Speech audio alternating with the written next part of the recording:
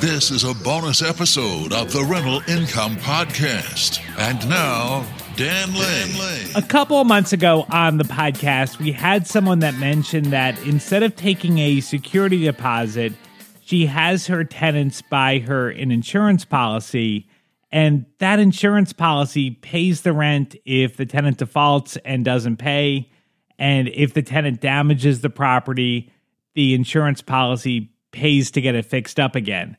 And I had never heard of anything like this before. And Jesse, I wanted to bring you on the show today because your company offers this policy. I wanted to kind of pick your brain and learn more about it. Now, this is different from a landlord policy. This doesn't protect the actual property, right? Correct. So this is protecting against any rent-related defaults, and our deposit coverage will also cover you for any property damage or anything you would have typically withheld from a cash security deposit. But you are correct in saying this is separate from a homeowner's insurance policy. This sounds very interesting. So on this bonus episode, we're going to figure out how this insurance policy works. We'll see exactly what it covers.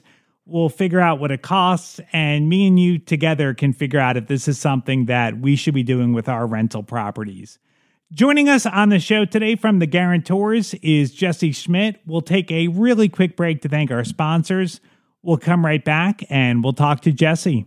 I want to let you know about a really easy way to track your rental income and expenses. It's an accounting software custom made for rental property investors. It takes just seconds to enter an expense or to record that you collected rent. It makes tax time really easy. Just run a report and give it to your tax person and you are done. They're currently offering a free 30-day trial. There's no credit card required, so if you don't like it, there's nothing to cancel. You can learn more and sign up today at rentaltrial.com. That's rentaltrial, Trial, rentaltrial.com. Rental Income Podcast. Correct me if I'm wrong here, but it sounds like this would eliminate the need for us taking a security deposit, right? That is correct. Yeah, our coverage is fully customizable at the Guarantors, and it does allow you to get extra protection while also eliminating the need to collect a cash security deposit. However, that is optional. There are some landlords that would prefer to hold a cash security deposit, which is completely fine. You could use our coverage as sort of an added layer of protection if you wanted to. Yeah, I mean, it's interesting because I don't think that a 1 month security deposit really protects us very much. I mean, if a tenant does $5,000 of damage and it takes you 6 months to evict them, you're going to be out a lot of money as a landlord, where it sounds like your insurance policy would basically cover all that. So we would be made whole for the damage and for the lost rent, right? That's correct. Yeah. So like you said, landlords are limited as far as what they can collect in security deposits in many different states. And our coverage really adds, again, an added layer of protection, covering you for any rent default, any vacancy loss, any even lease termination fees that potentially the tenant doesn't pay, in addition to the deposit coverage portion that will cover you for damages and legal fees and, unpaid utilities, for instance. All right. So it sounds like there's really kind of two different categories of what you're covering. So you've got the lost rent and then also for damages. That's correct. Yeah. Okay. So it's really one policy with two different types of coverage as a part of that. And so the guarantor's lease guarantee or rent coverage is what's going to cover you for any of those rent-related defaults. And our deposit coverage is what's going to protect you for anything more, damage or legal fee related. That will also cover any excess missed rent as well.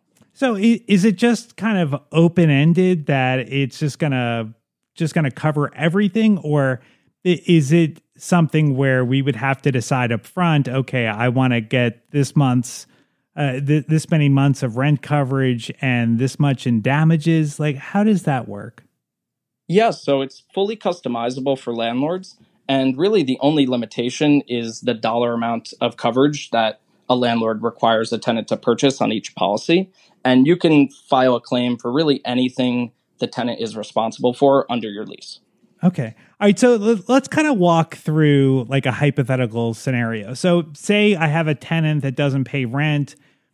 What happens? Do I go about filing the eviction like I normally would, or do I just contact you to file a claim? How does it work?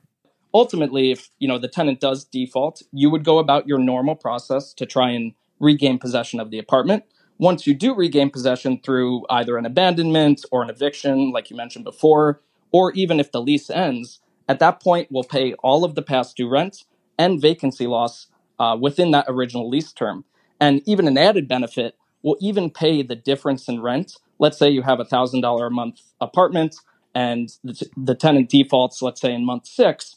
If you end up re-renting that apartment at, let's say, $900, because maybe market conditions required you to, we'll actually pay the $100 difference for the remaining months under that original lease term. So we would actually pay, let's say, $600 extra dollars.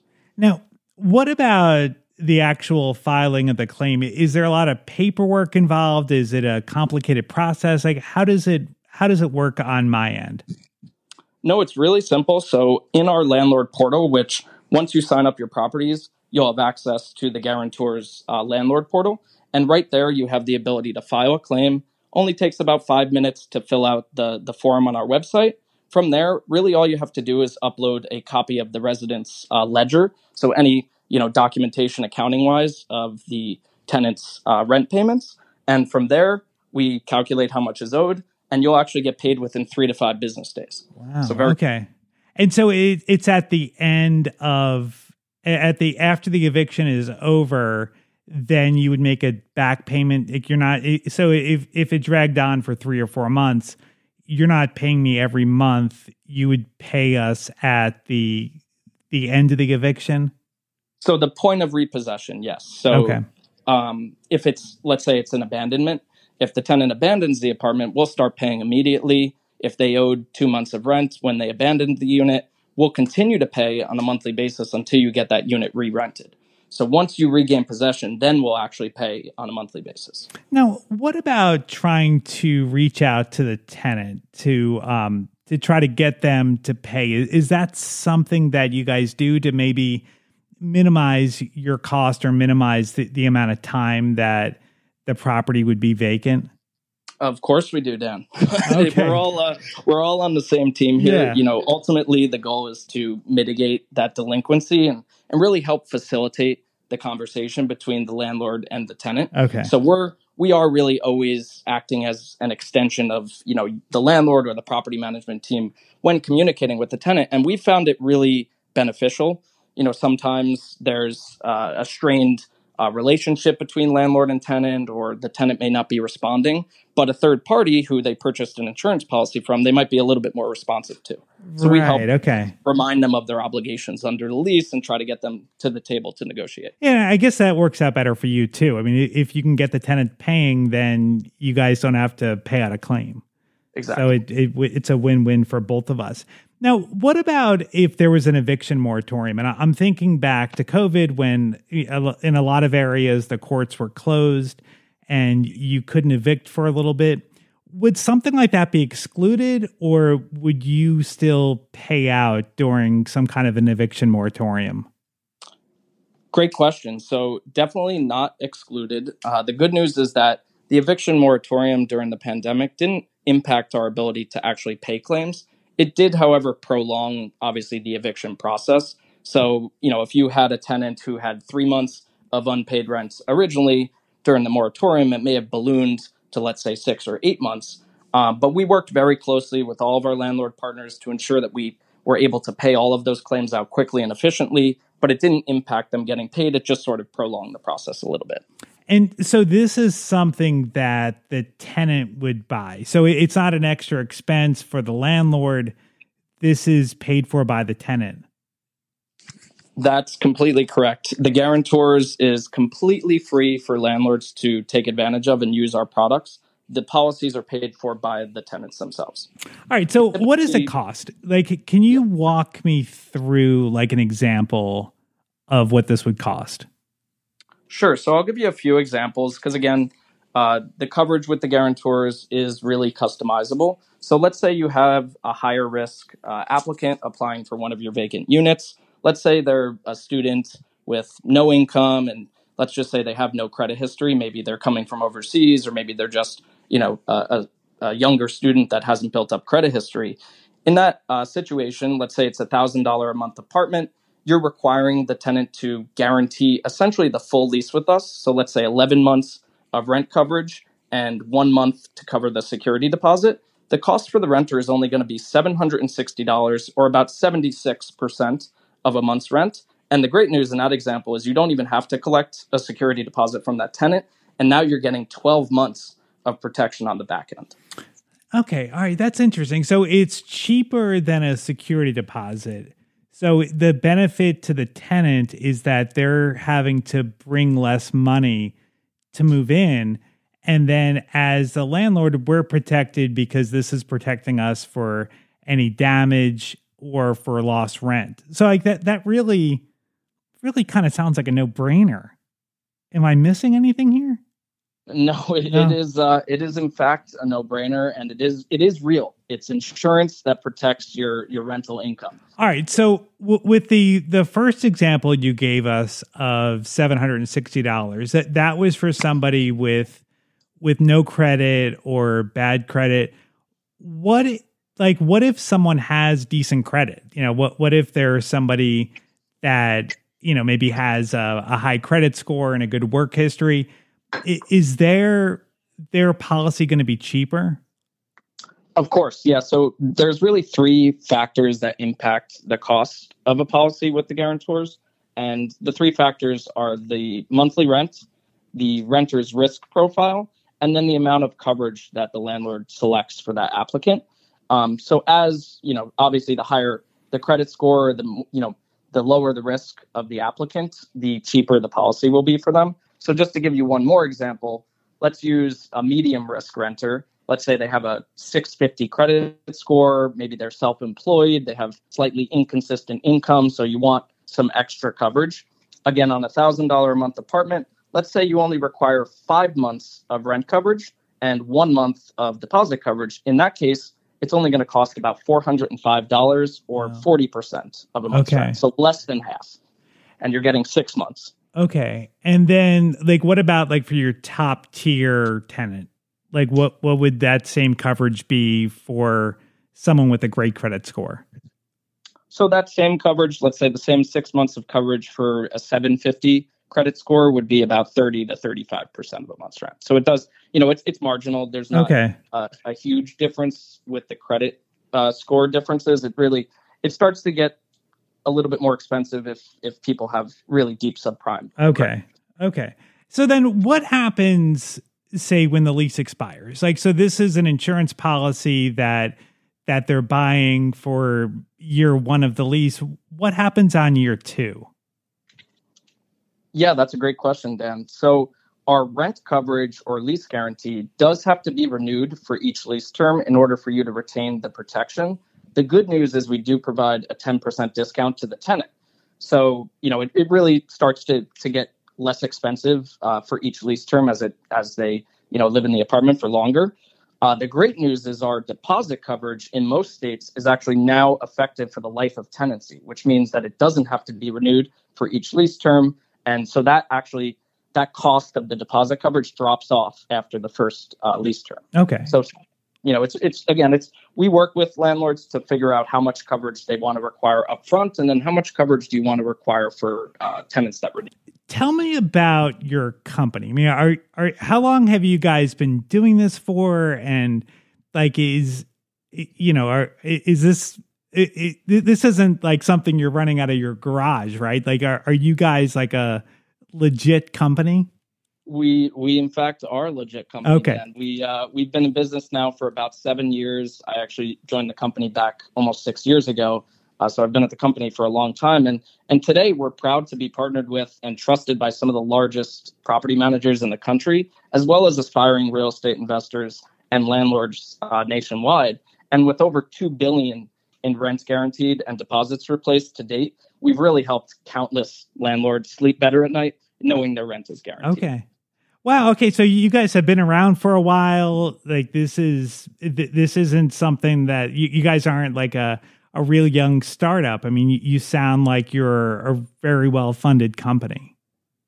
Yeah. So we actually partner with a number of A-rated insurance carriers that actually back the risk for the insurance policies that we issue to landlords. So there's really no risk that landlords are taking on when partnering with us. We've been in business for a long time. We've paid millions of dollars in claims to our landlord partners. And we also have raised a lot of money in funding as well. I really like this. I really think this is an interesting idea. And I think I'm going to try this when I have my next turnover. I don't think a 1 month security deposit is really enough protection. And I really think that this is something that could benefit just about all of our listeners. So if somebody wants to get started, somebody wants to learn more, like what's the best way for someone to find out more and to get started? Sure. So it's really simple.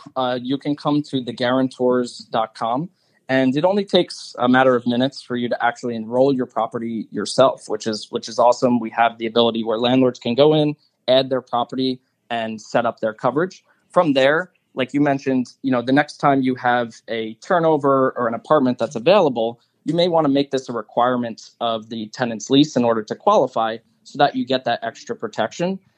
You can offer this at any point for a new lease. So the only caveat there is it can't be offered in the middle of someone's lease term, or a policy can't be purchased mid-lease.